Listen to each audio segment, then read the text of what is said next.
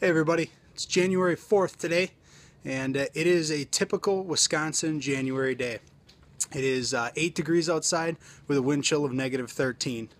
But even though it's this cold, we are still thinking about CSA and still trying to get people signed up and still trying to get started this early. The spots fill up fast, but the reason that the farms do a CSA is to have seed money for the beginning of the year. So it is important for us to get people signed up right away and start getting payments coming in so that we have a little bit of that upfront capital in order to get our season started. So any maintenance that needs to be done, or supplies need to be bought, or seeds need to be bought, that we can get that done with that little bit of upfront money. So today I'm here to talk to you about our market style CSA share. I had a friend ask me to do a little video explaining it a little bit better.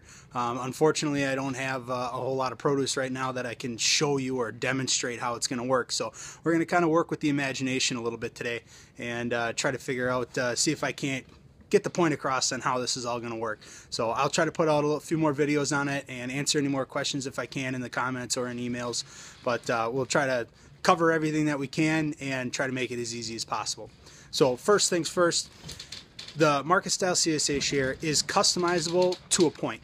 It is definitely more customizable than a pre-bag share, which is the farm or myself decides what's going to go in the bags. We decide how much is going to go in there, and we are going to pack it all and have it ready for you to pick up on your Thursday or your pickup day.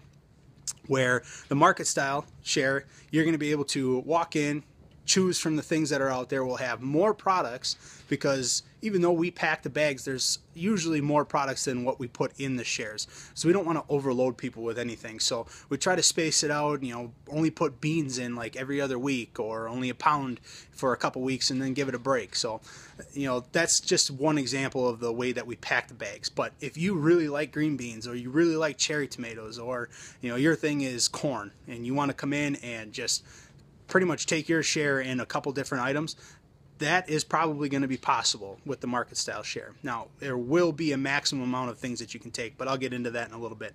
So it is customizable to a point. It's not 100% customizable because we're still going to put a few things out that we're going to require you to take, but I will get into that as well. So the market style share is based on a points-based system. So a full share will be 30 points and a half share is 15 points.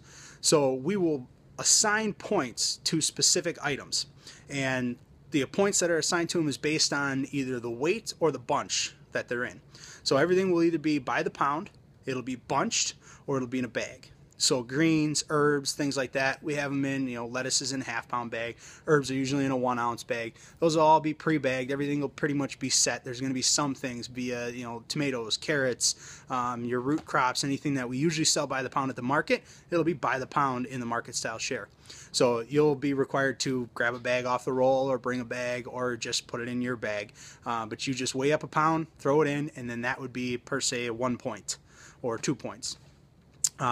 Everything will be labeled, everything will be in crates, so anything that we pick out of the field, it'll be picked, cleaned, washed, packed or bundled or bagged, and back in the harvesting crates. Those harvesting crates will just be set on a table.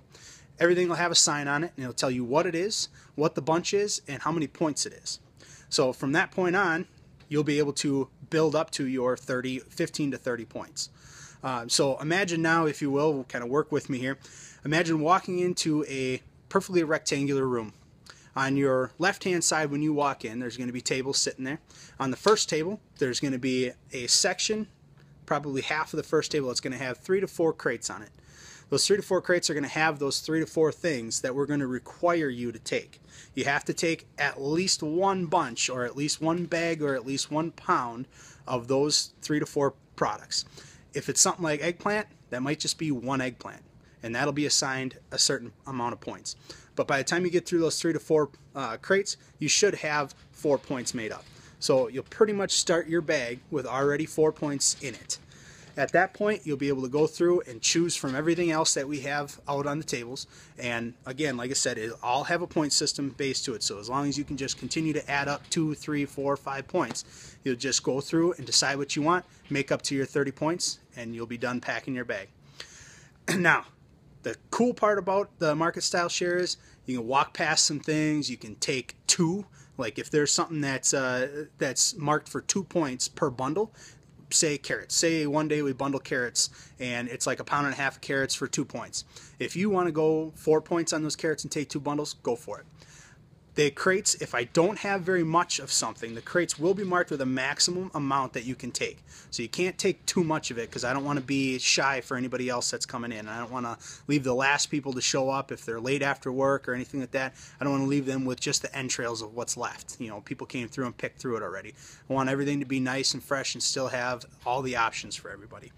That being said, I will be able to go out and harvest more and put it out there. So we're going to have a maximum amount that you're able to take, but pretty much a lot of times it's going to be almost unlimited. About